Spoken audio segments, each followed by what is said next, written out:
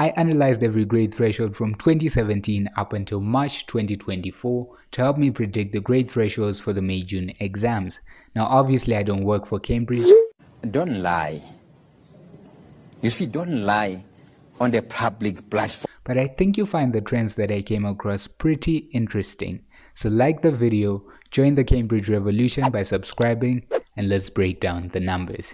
In my prediction for the Pure 1 thresholds, I made the mistake of omitting the COVID years. So in this video, we're actually going to look at them as well because they help to give the overall picture. Let's start by looking at variant 1. Here's a graph showing the minimum mark required to get an A star for variant 1 over the past 6 years. You can tell that there are 3 significant regions on this line graph. We have the first region where the thresholds are pretty much at their highest. This is the pre-COVID era from 2017 to 2019. The minimum mark to get an A star is hovering around the mid 220s, and shockingly enough, this is what Cambridge considers to be their typical standard for grade thresholds. Just after the pre-COVID era, you notice a huge dip in the thresholds. This, my friends, is the period that made people like me look smart. Cambridge was just handing out A stars on a silver platter. As you can tell, the thresholds are at an all-time low. This is the period from 2020 to 2022. Now, although May-June 2023 showcases a very low threshold, this year marked the beginning of the post-COVID era. Thresholds are starting to approach those of the pre-COVID era. I go into more detail on this in my What Grade Thresholds Are video, so make sure to give that a watch if you don't know what I'm talking about. And so is this trend also appearing in the other variants, or is it only just affecting variant 1?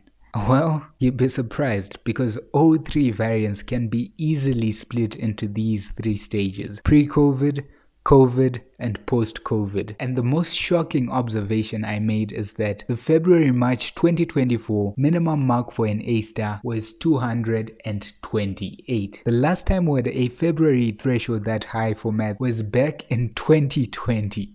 And this was the last pre-COVID exam. I hate to be that guy, but it's not looking good, bruh. The February-March average for papers in the COVID era is 219 marks compared to the pre-COVID era of 231 marks, which is very close to the 228 recorded in this year's February paper. Now, admittedly so, June thresholds are typically lower than February thresholds. In fact, in the past 6 years, there have only been 2 occasions in which June papers have had a higher threshold than the February-March paper, and that's happened in the past 2 years. However, in 4 of the last 6 years, June thresholds have not exceeded the February threshold. So maybe there's hope for those of you who wrote in June. But then again, there's the whole issue with the leaks, so it could just cancel out and we could witness some crazy thresholds. So here are my predictions for the May-June 2024 GCE A Level Maths 9709 papers. Disregarding the leaks, of course, I'll make the predictions starting from the variant that I think will have the lowest threshold. So, in third place, with a predicted minimum mark to get an A star at 220, we have, drumroll please, variant 1. Honestly, I'm not too shocked. It never actually does well in the June series. In fact, last year it recorded a shameful 198 minimum mark to get an A star. So I'd say the third place is justified. For those of you who wrote variant 1, you're probably going to have the most favorable threshold of the lot. Now swiftly moving on. Second place had a predicted minimum mark of 222, and so this means that our winner with the highest predicted threshold of 227 is... Not so fast. 76% of you guys who watch the videos are not subscribed, so subscribe if you want the thresholds to be low, and maybe, just maybe, I'll put in a word to Cambridge for you guys. But anyways, drumroll please.